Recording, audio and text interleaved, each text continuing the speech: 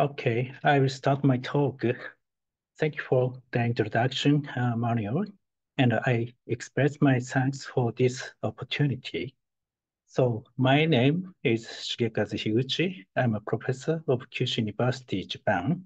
Today, I will give a talk about circadian rhythm and artificial light at night from laboratory to field. So many studies on non-visual effects of light have been conducted in laboratories. However, laboratory experiments are sometimes used extreme light environment, and light exposure may also start from midnight. Therefore, we don't well understand how much artificial lighting affects human sleep and circadian rhythm in real life. So first of all, my English is not good enough, so please email me directly if you do not understand well. So now in Japan, midnight, so I'm just a little sleepy. So first, I'd like to start with short introduction. Human physiological functions have a circadian rhythm, as shown in this figure, sleepiness and melatonin increase at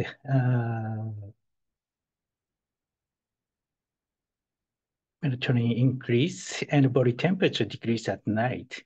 These variations are controlled by the internal circadian clock, and the natural light and dark cycle is an important time cue for entraining circadian rhythm to 24 hours.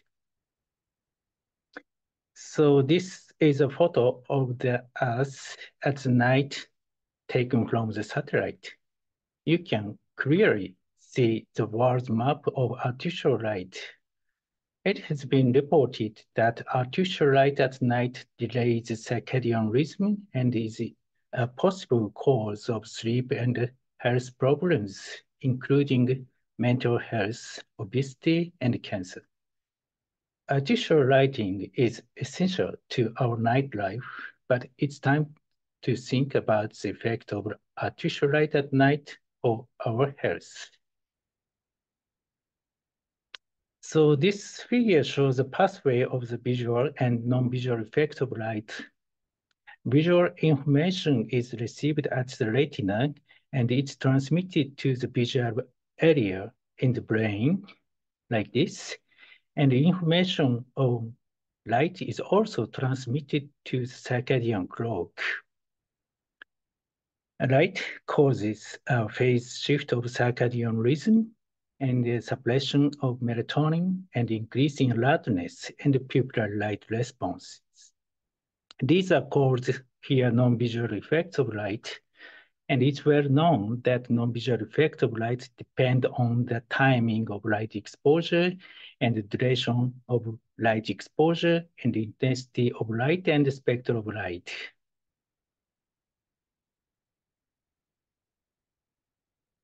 So how to measure non-visual effect of light? We often use melatonin concentration in saliva.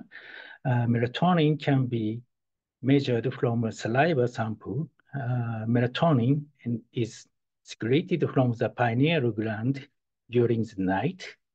Melatonin concentration has a circadian rhythm. And melatonin is acutely suppressed by exposure to light at night like this. Therefore, light-induced melatonin suppression is a good marker to evaluate of the effect of light at night. So next, I will briefly explain how light affects human circadian rhythm. If you are exposed to light in the morning, like this, the circadian rhythm of melatonin secretion is advanced the next day, like this. On the other hand, if you are exposed to light at night, the circadian rhythm of melatonin secretion is delayed next day, like this. So next, non-visual effect of light depend on the spectrum of light. It's well known that blue light has a strong impact on melatonin suppression, circadian phase shift, and alertness. The figure on the left shows the action spectrum of melatonin suppression. The peak of sensitivity is at blue light wavelengths of about 460 nanometer. The figure on the right showed that the increase in sleepiness during the night is significantly inhibited by blue light exposure. And in addition to monochromatic short wavelength light, the difference in the color of white fluorescent light that we used in our daily lives have been examined in many studies. The higher the correlated color temperature is, the stronger is the blue component. Similar to the effect of blue light, the previous studies have shown that lighting with a high correlated color temperature with contain more blue component has impact on non-visual effect of light. For example, this slide shows the result of laboratory experiment. The result on the left side, melatonin level, you can see that there is a great suppression of melatonin with higher correlated color temperature lighting, as shown blue line. Then the figure on the left right side shows the effect on sleep. It showed that exposure to high correlated color temperature light before bedtime suppress slow wave sleep in the first cycle, like this. So my studies have been carried out in laboratory to examine the non-visual effect of color temperature light at night. Many studies have been carried out in laboratory to examine the non-visual effect of CCT light at night. My question is, how about the impact on light at night in real life? Therefore, I've tried to examine the relationship between color temperature light at night in real life and the individual circadian phase. In this photo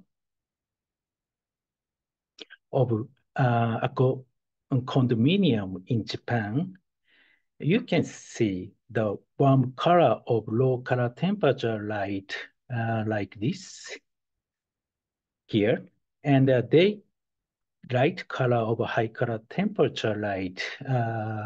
It's difficult to see the difference, but in most Asian countries, it's common to use white color lighting at night at home. It means that Asian countries are good field to examine the effect of correlated color temperature light in real life. In this experiment, in order to identify the individual circadian phase, saliva samples were collected every 30 minutes under dim light condition. This figure shows the individual data of increasing melatonin concentration at night.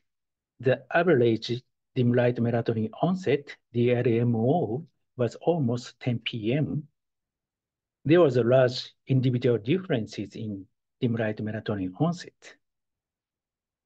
Melatonin is some adults started to increase around 8 p.m., but melatonin in some others started to increase around 11 p.m.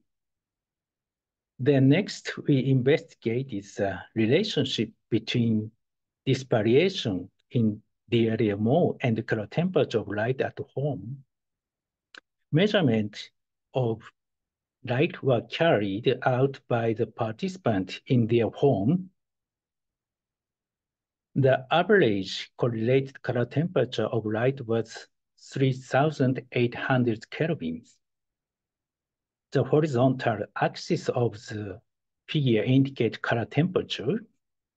the vertical axis is the DLL mode. As you can see, there was significant positive correlation between color temperature and dim light melatonin onset.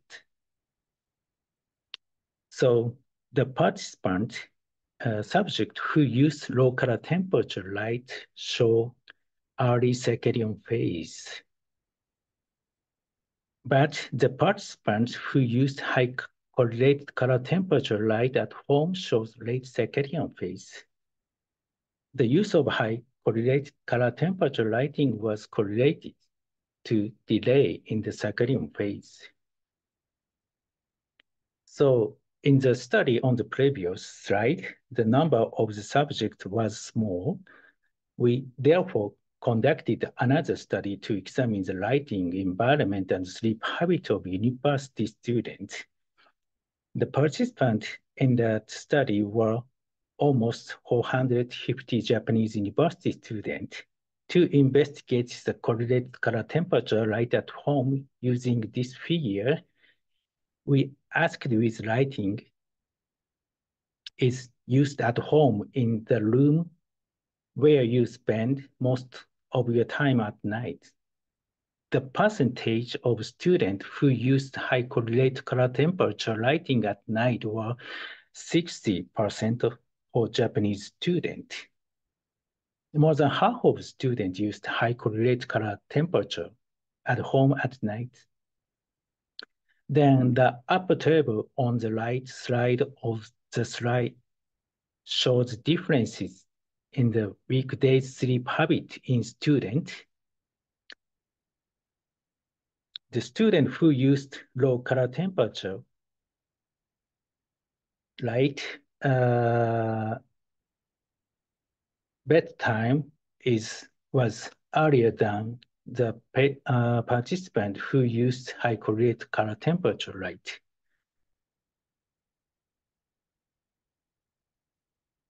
And I'm sorry. So lower table shows the 3 days sleep habit. In addition, bedtime and sleep onset time, midpoint of sleep was significantly later in the high CCT groups. These two field studies suggest that light color temperature, high color temperature influence usual sleep habit and circadian rhythm phases. So this slide shows the inter and intra-individual differences in non-visual effect of light. In addition to the timing of light exposure, duration of light exposure, and light intensity and spectrum light, interest in intra and intra-individual differences is growing. Factors contributing to individual differences include age, gene polymorphisms, ethnics, season, light intensity, light history, seasonal affective disorder, delayed sleep phase disorders, etc. For the past several years, we have been studying the non-visual effect of light on children. Today, we presented our research on laboratory and field experiment on children. So as a background of children's study, not only adults, but also children now have short sleep time and late bedtime in modern society. Short sleep time in children is associated with decreasing educational achievement, increase in body weight, and increasing emotional and behavioral difficulties. So then we conducted an experiment to compare light-induced melatonin suppression in children and adults. The protocol is quite simple. On the first night, saliva samples were collected every hour under dim light conditions. On the second night, the participants were exposed to moderately bright light at 5 180 luxes at the angle of gaze, as shown this figure. This figure shows the increase in melatonin concentration and the dim light condition on the first night in adults and children. On the second day, the melatonin concentration was suppressed to some extent by light exposure in adults. How about children's data? Surprisingly, melatonin secretion in children was completely suppressed by light exposures. So this figure shows the average melatonin concentration. The melatonin concentration in adults and children was significantly suppressed by light. The percentage of melatonin suppression was 88.2% in children, which was significantly larger than that in adults. We found that melatonin secretion in children was completely suppressed by moderately bright light, and the melatonin suppression by light in children was almost twice than in adults. So in this study, it was hypothesized that the melatonin suppression is larger in children than in adults. As shown in the figure on the left, horizontal axis is age and vertical axis is pupil size. Pupil size in children are larger than in adults. The figure on the right shows the light transmission rate of the crystal lens.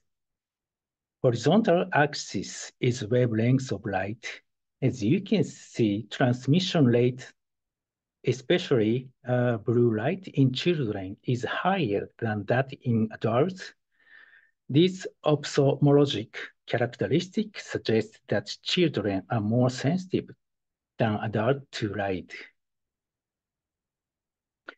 As additional information, it has not been possible to measure lens transmittance in vivo. So we have collaborated with some researcher, Petteri and Ray, to measure it using the Bruchini image method, which takes only 5 seconds. If you are interested, please see the paper. There is also a study that used this system to examine at the same time the individual difference in lens transmittance and the light-induced melatonin suppression of children and adults.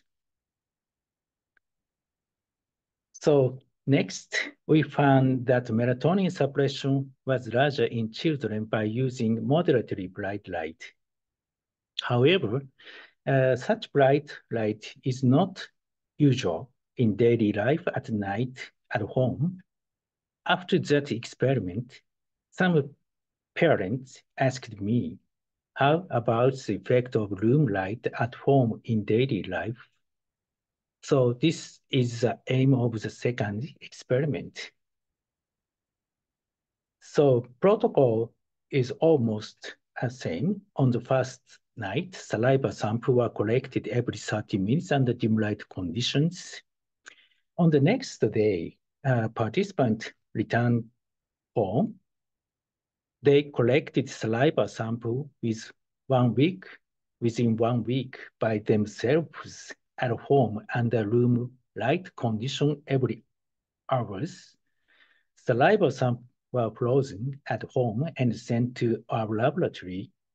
Measurement of light was done in their home by themselves. The average of vertical illuminance at eye level was approximately 140 luxes. This figure shows the average of melatonin concentration and the dim light in the experimental room and room light at home. In adults, there was no significant difference in melatonin concentration and dim light and under room light. On the other hand, in children, melatonin concentration at bedtime was significantly suppressed by room light, as shown this area. Percentage of melatonin suppression in children was almost 50% and tend to be higher than that in adults. So this experiment, we found that melatonin was significantly suppressed in children even by light at home. So the next question is, what are the effects of the spectrum of light on the melatonin suppression in children? As I mentioned before, blue light has a greater impact on melatonin suppression, and the blue light transmission rate of the crystal lens is higher in children. So next hypothesis is that children are more sensitive to blue light, blue-enriched high correlated color temperature light. The experiment protocol was almost the same as that in the previous experiment. Saliva samples were collected under dim light condition on the first night, and then participants were divided into a low color temperature group and a high color temperature group. In this study, we used LED light. The figure on the right shows the spectrum distribution of the two lighting conditions. So this slide shows the effect of color temperature on melatonin suppression in children and adults. As shown in the upper figures, significant melatonin suppression was found in children under both the low color temperature and the high color temperature. Furthermore, the amount of melatonin suppression by light was significantly larger under the high color temperature light than under low color temperature light condition. And no significant melatonin suppression was found in adults as shown in the bottom figures. So we measured subjective sleepiness at habitual bedtime and 1 hour after habitual bedtime. In adults, there was no significant difference between the two lighting conditions. However, as shown in the figure on the right, a significant difference in sleepiness was found in children. Sleepiness in low CCT, low color temperature light condition increased 1 hour after habitual bedtime, but it did not increase in children in the high correlated color temperature light. So this figure shows the dim light melatonin onset and color temperature light at home in children. I have shown this same slide before in adults. This data for children. This figure shows the individual data of increased melatonin concentration at night. Surprisingly, there was a large individual difference in dim light melatonin as well as in adults. Melatonin in some children started to increase around 8 p.m. But melatonin in some others started to increase around 10 p.m. Next, we investigate the relationship between this variation in dim light melatonin onset and the color temperature of light at home. As you can see, there was significant positive correlation between DLMO and the color temperature. So this slide shows the relationship between dim light melatonin onset and sleep habit in children, and horizontal axis dim light melatonin onset, and vertical axis is sleep onset time, and sleep hour, and sleep latency. So late dim light melatonin onset was related with late sleep onset time and short sleep duration and long sleep latency. These results suggest that preventing dim light melatonin onset delay is important for children's night sleep. So, use of low color temperature lighting at night can be a good countermeasure. So here is another question. Do children need bright light at night? Lighting at night may be too brighter for children in Japan. Therefore, we measured subjective evaluation of light in children, adults, and older people. The figure on the right shows the sense of brightness. The red line is for children, and the blue light is for middle-aged adults, and the black line is for the older adults. As you can see, the brightness perception of adults and elderly older people clearly decreased at low illuminance, like this, while that of children does not decrease so much even at low illuminance. The result for comfortable are similar to those for brightness. Children feel more comfortable at lower illuminance than adults and older peoples. So some Japanese parents worry about that living in dark environment may affect their low vision, but there is, as far as I know, there is no evidence of that. So at night, from the children's perspective, bright light is not maybe necessary. So this is a camp experiment in a natural light dark cycle with no artificial lighting. It may be the ultimate field study. This study is conducted in Colorado, Denver, United States with adults. When I saw this paper, I wanted to do the same experiment in Japan with children. So before going to our experiment, we explain this paper. In this study, it is reported that dim light melatonin onset and sunset are synchronized by living under natural light-dark cycle. It also showed that the phase advance of the nocturnal chronotype is particularly larger.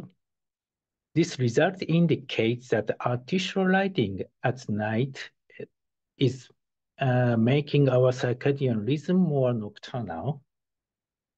So this slide shows a camp experiment conducted on children in Japan.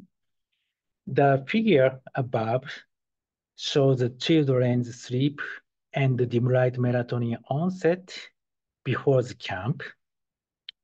Both showed large individual differences. The lower figure shows the data on the 10th day after the camp. As in the previous Colorado data, dim light melatonin onset was earlier and nearly synchronized with sunset time. In addition, this study also found that the phase advance was greater in the evening night type children. So the next topic is ethnic differences in non-visual effect of light. So we conducted the experiment to clarify the ethnic differences in melatonin suppression more than 10 years ago. It's known that white skin color in European people is a result of genetic adaptation to a short duration of sunshine in high latitude area because white skin increase absorption of ultraviolet ray promotes vitamin D synthesis. So how about light-eyed in European population? So at that time, there was no evidence. This data showed melatonin suppression in Asian population. Melatonin concentration significantly increased until the start of exposure to light. After exposure, melatonin was significantly suppressed by light, like this. Illuminance was 1,000 luxes. Next, this is a result of European population. As you can see, melatonin was strongly suppressed by light in European people. This result showed that sensitivity to light European people may be the result of genetic adaptation should. So, as you probably know this data, this study is about inter-individual variability in the response of the human circadian system to evening light, published by the Phillips, etc. And this study shows that the existence of high sensitivity individuals, surprisingly, 50% of melatonin suppression occurs even at 10 lux illumination. Here. On average, the ED50 was 24 lux for the entire whole hour exposure. This means that the average illumination required to produce 50% melatonin suppression is almost 25 luxes. So 25 lux corresponds to dim light in our previous study. So past study often used 30 lux as a dim light. We still sometimes use 330 lux as dim light. So when I saw this study, I immediately felt that there are ethnic differences in light sensitivity. Then I thought this might be Western bias. In recent years, it has been called weird. It has been pointed out that although most scientific studies used Western, educated, industrialized, rich, and demographic populations,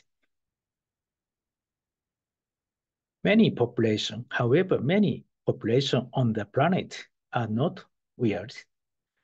This has also been noted in the field of research on the non-visual effect of light, according to the paper of Manuel Spitzen. So they said it's important to create diverse and inclusive evidence base that incorporates non-weird data. So to verify the ethnic differences accurately, we looked at those dependent response under multiple light condition in East Asian populations. The photo show the experimental setting. The light exposure experiment was conducted in the individual booths with lamps placed above the subject head. The light spectrum and the melanopic EDI are shown in this figure and the table. Light exposure begins approximately 1 hour after dim light melatonin onset. This figure shows the suppression of melatonin. Horizontal axis shows the relative time, and the vertical axis shows the melatonin concentration. As you can see, there is a illuminance-dependent suppression of melatonin. And then first of all, it's clear that melatonin at 30 lux is not different from that of the dim light. This means that melatonin suppression does not occur at 30 lux in Asian populations.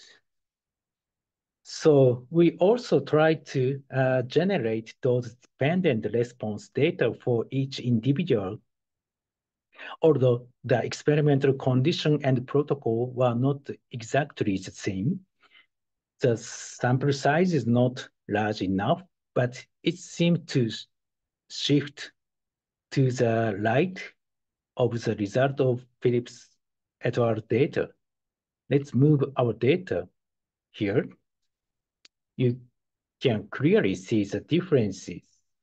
It may be that Eastern Asia population are less sensitive to light overall than European people. So next, for the comparison of Western data, we used the prediction model by Hinemes et al. They proposed a prediction model of melatonin suppression by light exposure. Most of the studies used in this paper were conducted in Europe and North America. In addition, in this paper, a light parameter calculation tool is distributed. So it's very useful. For example, by entering the melanopic EDI and exposure time and my dry eyes medication, the predicted rate of melatonin suppression can be obtained easily. So using this sheet, we calculated the melatonin suppression rate for each of the melanopic EDI values we used in the experiment. The light exposure time was 3 hours and no pupil dialysis. The dotted line in the figure show this prediction here. Next, we added our results.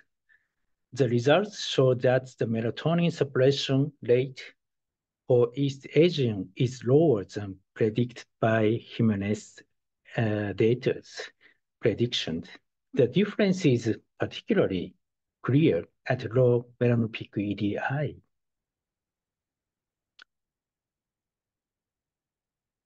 So I will show one possible mechanism of the ethnic differences. First, light transmittance through the iris is larger in light eye than in dark eyes, according to the paper of Vandenberg. Secondly, because of less pigmentation of fundus oculi here, in light-eyed people, reflection of light in fundus oculi is larger in light eyes than in dark eyes. Therefore, photoreceptors in the retina possibly receive more light in light-eyed European people. So, future direction for ethnic difference research. We are planning to additionally experiment with European ethnic group using same protocol and same experimental condition in Japan this autumn, from this autumn. And other measurement other than melatonin suppression need to be examined. We already have data on the pupillary response on East Asian to light, and a study using non-Asian, non-East Asian, and non-European ethnic group is needed. So comparison of East Asian and European children is also interesting. We are also conducting research using metameric light source that can modulate only IPRGCs. So elucidation of the mechanism of ethnic differences, including gene and the evolutionary and adaptive significance of the existence of ethnic differences. So finally, I will conclude my talk today. The effect of correlated color temperature light was confirmed in the field study in Japan. Use at high correlated color temperature lighting at home at night was related to delay of the circadian phase in adults and children. Use of high correlated color lighting at home at night was related to the delay of sleep timing, and high correlated color temperature blue enriched light had great impact on melatonin suppression and alertness in children. So recommendations for light environment that take into account the visual and non-visual characteristics of children are needed. So ethnic differences in light-induced melatonin suppression was found. East Asian people might be less sensitive to light at night than European people. So it's important to collect non-weird data. So individual and population differences in circadian photosensitivity should be paid more attention for design the human-centered lighting environment. So thank you for your attention.